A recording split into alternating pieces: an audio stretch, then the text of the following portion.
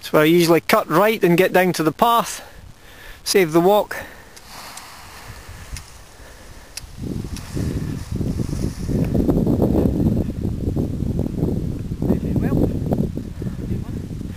Yeah, but if you cut right, it's actually an easier walk. Rather than landing there. You know, the bottom path. So, yeah. So about 100 feet short of where he is, lean gently right. Now the power line, you can see the last pole. It goes underground after that. So you head towards the power line? Well, head down towards the path there. Yep. Goes underground after that, but it's not just that, because it drops down and this you've got the sun on that side, you'll get a much better glide, and it's a much easier walk to the car park because you're just walking along the straight.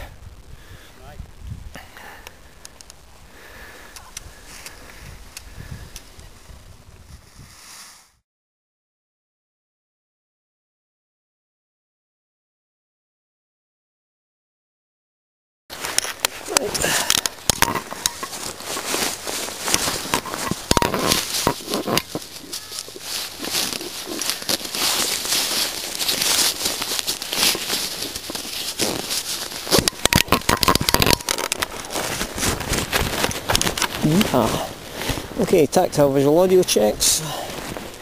Yep. Check the airspace.